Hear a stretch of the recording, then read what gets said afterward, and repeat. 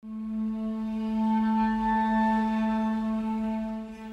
future of cities in California is related to their water availability, and Fairfield's is extremely bright.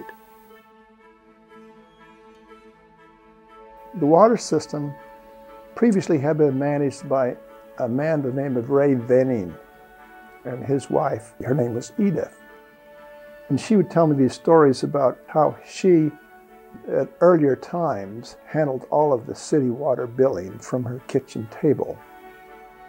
That shows you how things were at that time, but it was in a transition state, a state of change.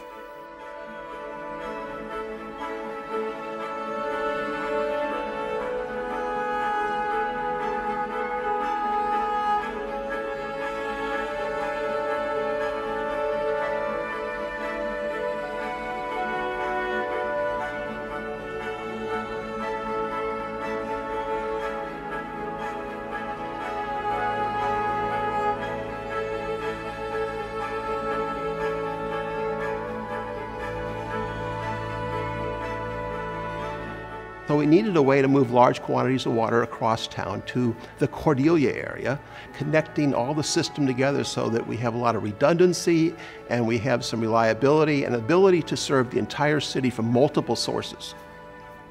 That's where the origin of the east-west water transmission pipeline was, that we needed a way to do that. And so as soon as we had that selection, that was all working out, I started looking at how are we going to get the water from there to there. So we hired a consulting firm, Krieg and D'Angelo, to take a look at that and try to figure it out. They actually finished that first study in 1987, so that's the first published document. I just looked at that skeletal major pipeline map and said, well, if you just drew a line here and you put a line there, you could connect this to this and we'd have two crossings of Suisun Valley. We could connect to our new treatment plant, and I just kind of traced on that map what I thought would possibly work. I took it to Ron Hurlbut. He looked at it. He said, I think this is a great idea. He immediately, we went upstairs to see Charlie Long, the city manager. Charlie took one look at the sketch and said, do it. It was a great plan of Rick's to be able to get water from the North Bay Regional site down across town in order to provide redundancy to the city's water system. We modeled the pipelines to determine the size that would be needed in order to get water down to the Cordelia area.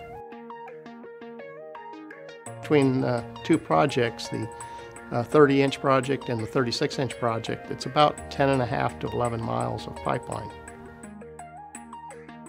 We call it the East-West Water Transmission Pipeline. This is finally getting us into construction. This project's been in planning and design for quite some time. It's a big project, so we couldn't build it all at once, and we had to break it up into segments. You think about how much ground we covered and all the impacts. Every segment had a need. We were building the one pipeline going up to one of the reservoirs, and we came across the Calliope silver spot butterfly. Well, I didn't get to see the butterfly, but it's the plant, the viola plant, that's a host to the butterfly. Because the plant was there, we had to go and hand walk and actually crawl in many cases with a biologist to be sure that we weren't endangering it. The city of Fairfield became a model in regards to working closely with the environment, the biological, as well as to getting a project completed that it can be done. In most cases, we were able to construct segments of the pipeline within a year, some 2 years. When you're looking at an installation of a pipeline project, there's multiple crews going on. I may say you had an altitude valve involved and you had a contractor, had a crew over there working on that.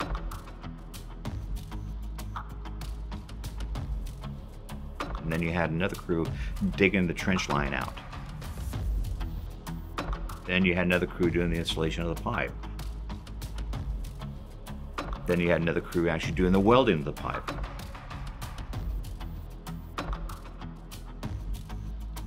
It was like a little small city out there working all these different trades, all these different functions.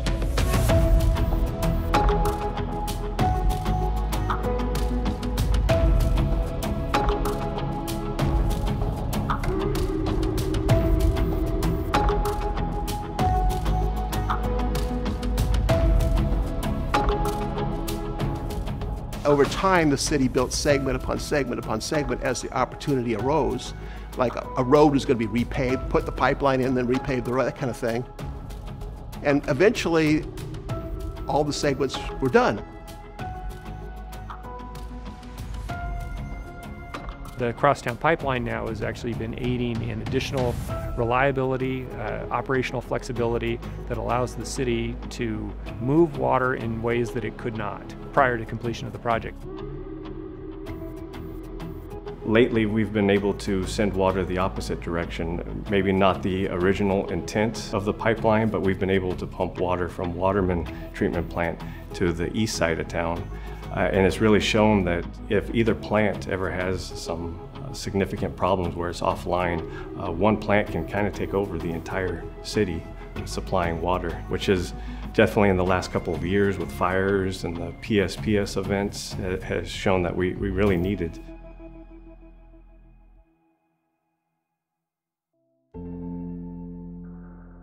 Today we have a working system that we all can be proud of, especially the citizens.